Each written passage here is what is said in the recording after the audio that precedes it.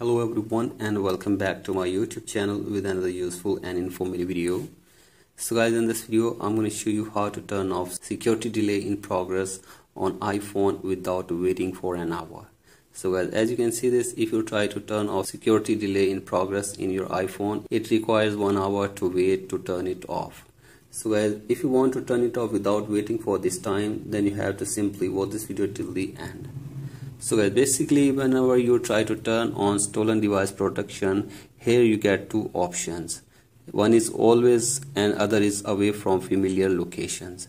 So guys, whenever you try to turn on and you check this to always, then you will need to wait for 1 hour to turn off stolen device protection.